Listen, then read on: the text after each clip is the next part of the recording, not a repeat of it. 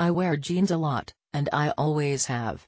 In my 20s, my taste in denim styles didn't change much. I was primarily a skinny jeans girl until my mid to late 20s when I started working in fashion and diversifying my wardrobe as a result. By the time I hit 30, my closet was virtually filled with jeans of varying washes and cuts. So where am I going with this? Stay with me. I recently found myself pondering which pair of jeans I should add to my wardrobe to kick off the impending fall season, and I realized something about the options I'd narrowed it down to. Not one of them had a rip in sight. The styles were varied, but ultimately, they were all clean and polished, with minimal distressing if any. It's not that I never wore ripped jeans before I came to this realization. Up until I turned 30, I didn't discriminate against ripped jeans by any means.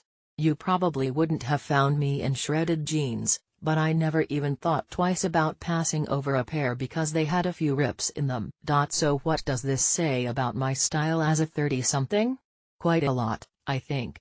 I'm very much of the to each their own mindset when it comes to postage 30 style, but I fully condone finding new ways to add polish to one's wardrobe as we get older. For me, that's meant subconsciously moving away from pieces that I wouldn't feel comfortable wearing in my day-to-day 30-something life. So whatever your version of ripped jeans is, rhetorically speaking, embrace it, and let it help you discover new pieces to wear instead. With that, read on to shop 17 pairs of jeans that I'd gladly give up my ripped jeans for postage 30.